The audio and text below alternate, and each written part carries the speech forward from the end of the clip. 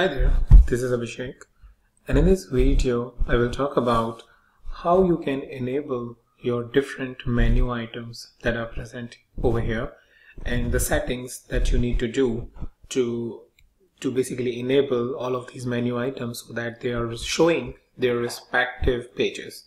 So if I run the application now, which we previously created, you will see we have dashboard, but once we click on dashboard, finance, sales, detailed analysis or raw data, it will not show you anything.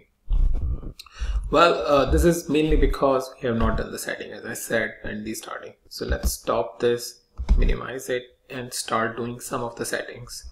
So the first setting is about adding the tab items. So for that, tab items. So it's basically called tab items. Over here we want to create a different tabs, and within those tabs we want to create a tab item for each of the page. All right, let's give it a name.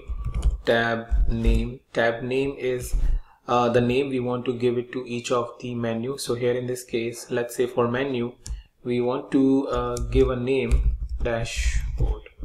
Now the same name you need to give over here in the menu item. So here also you have the property which is tab name, and you will say dashboard.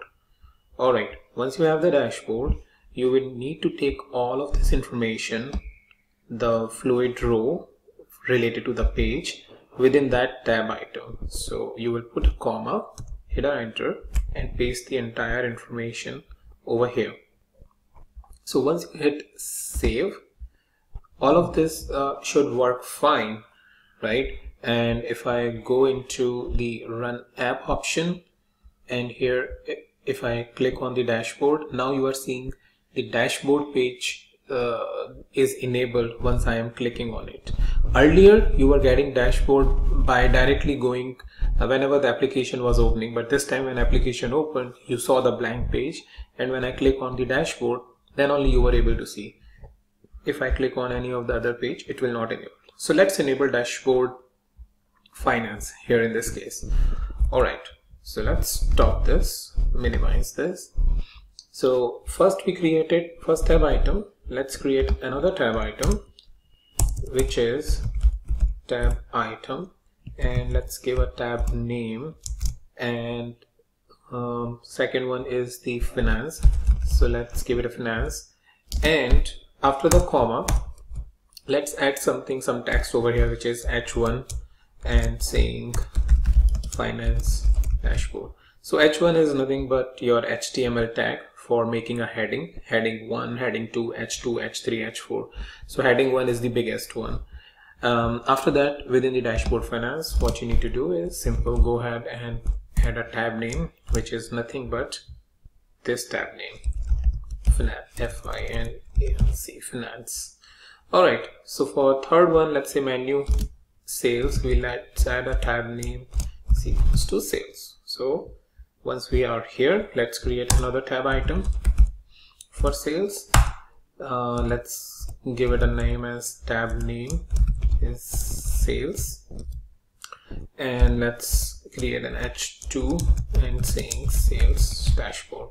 All right, so far so good. We have created and enabled the 3 tabs, but let's see it in action, how they're performing. And there is a problem, so let's see that what problem it is. Run app. All right, so we are here, it is saying some error, maybe some so this is not the error I was talking about, but some other error related to so h2, it is saying the problematic, maybe we forgot to put a comma. Yeah, that's what it is. All right, save it, stop it, and run app. All right, so here we have first of all the blank page, nothing is shown, but once I click on dashboard, I get my dashboard. When I click on finance, so as you can see, this finance dashboard and sales dashboard are coming in, not in these tabs, dashboard finance and dashboard sales, but in the main tab itself. Well, this generally happens because we have not specified a proper menu here, or the menu items in the declaration. So what I meant by that is, let's stop it over here, go here, so as you can see, within the tab name we have given the different tab names and all, which is finance or sales, but they are all appearing within the main menu item.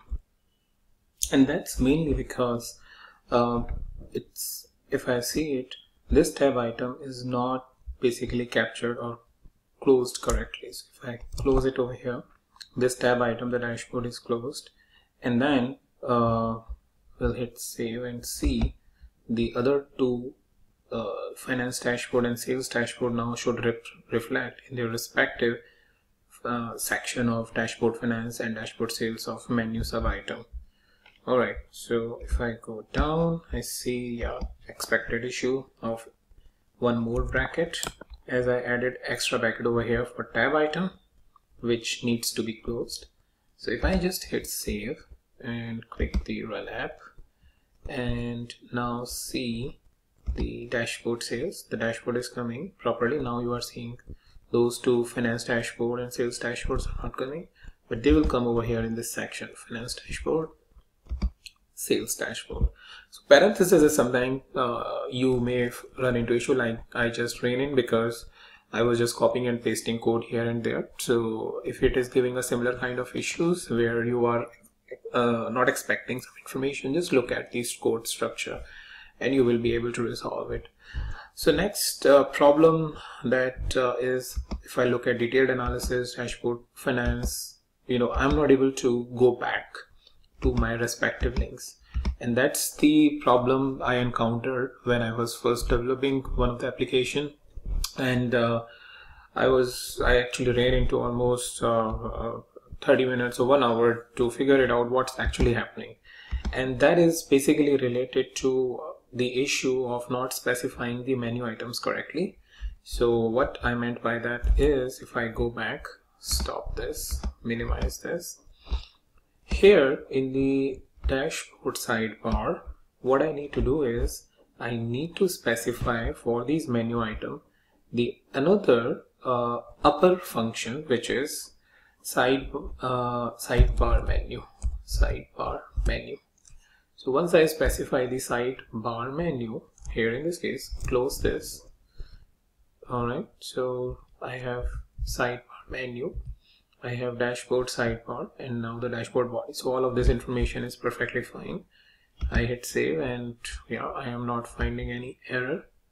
So the main thing I wanted to show you is the sidebar menu, and look at the placement. It is placed after the slider input or any other input that we are giving, and whatever we want within the sidebar menu is displayed within this section.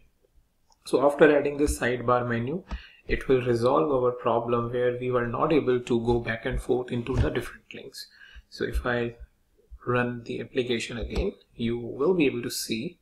So the first thing is dashboard, that's the enabled for you. As you can see, maybe in video it is not clear, but I am able to see that dashboard is highlighted, whereas dashboard finance and others are not properly highlighted. So if I click on dashboard finance, now the dashboard finance is displayed. If I click on dashboard sales, it is displayed. Now if I want to go back on the dashboard here, in this case, I can go back and it is now showing me all of that information. Wherever I want to go, I am able to go. But earlier, as you could see, I was not able to move back and forth in this direction. Alright, so that's one thing about it. And the next thing, maybe what you can do is to make it a little bit more interactive, is adding the icons. So icons are something very special, as you know. If we look at any of the applications, standard applications, they have a lot of icons so that it is intuitive to the user, and you can add the icons within the menu item.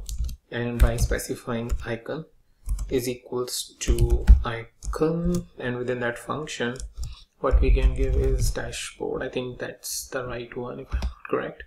If I save it, so here it for dashboard, I have specified the dashboard, I'm clicking the run app, and here I have the dashboard kind of an icon. Well, from where you can go get more information about icon, the first thing is obviously the R.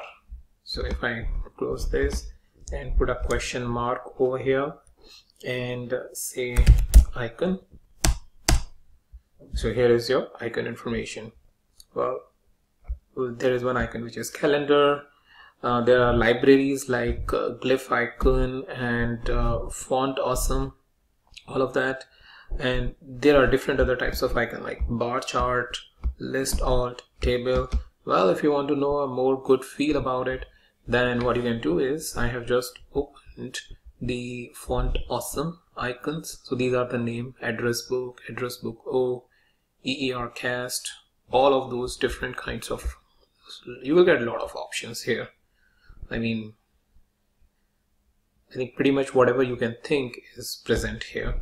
And the only thing is that you need to just get the library, which is like font awesome or glyph icon libraries, fa- and glyph icon, which it is said. If it is not installed, then install it, and all the icon you will be able to use almost every icon which is present over there. So that's how you can add the icon. Maybe some finance related icon you can add it, sales related icon you can add it, detailed analysis icon. So font awesome is here. Glyph icons, which are again very matured, I would say, or very user friendly. Here the different icons that you can get. So that's pretty much all I wanted to talk about, the enabling your different sections related to the menu items, adding the sidebar menu and adding different tab items to really enhance the look and feel of your entire dashboard and make the different menu sections enabled with the help of the tab items.